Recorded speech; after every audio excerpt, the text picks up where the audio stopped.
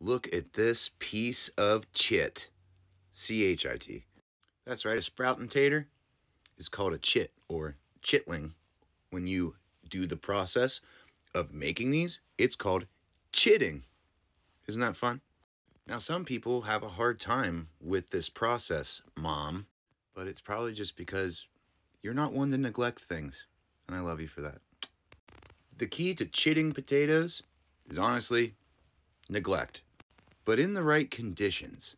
We make our pieces of chit up here in the indirect sunlight. You want to start chitting about 4 to 6 weeks before the final frost, Mom.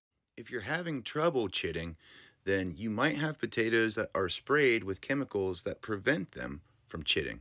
So USDA organic potatoes are going to be your best bet if you want to take a chit and turn it into a potato plant.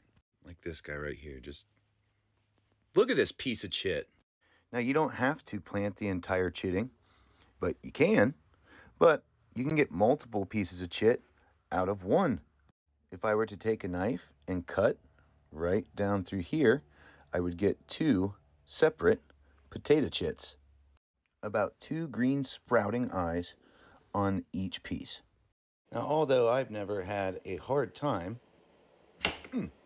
after opening a wound in the potato and planting it, after allowing it to sun dry a little bit and get a scab, I know some people like to take their fresh chit with a fresh open wound and dip it into some garden lime.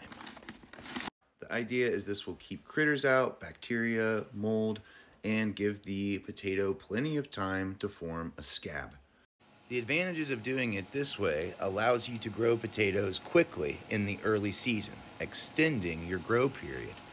I just planted those pieces of chit like maybe a week ago, and look, they're already sprouting, they're already taking off.